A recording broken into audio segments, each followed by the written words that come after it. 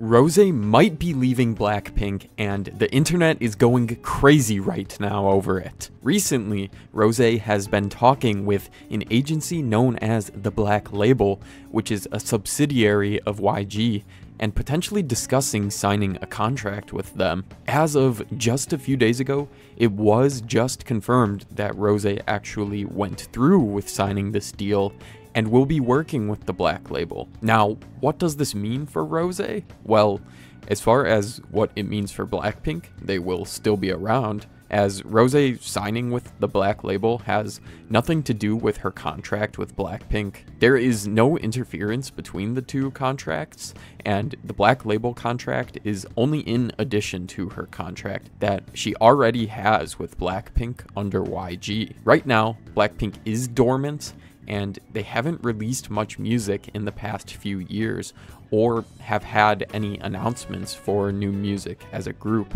It's safe to say that Blackpink is probably reaching the end of their time as a group in the next couple of years.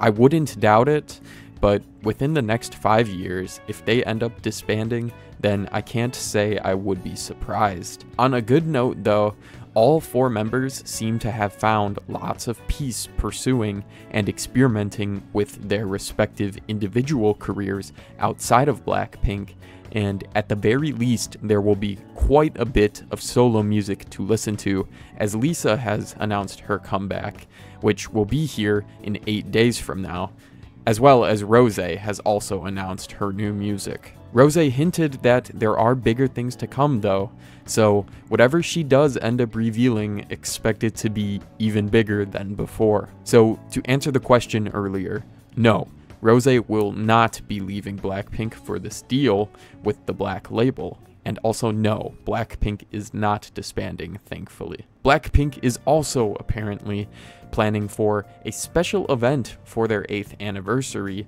so we will have to see what that is when it happens. It would seem strange if they were to announce a disbandment right after this. Everyone on X seems to be reacting very positively though.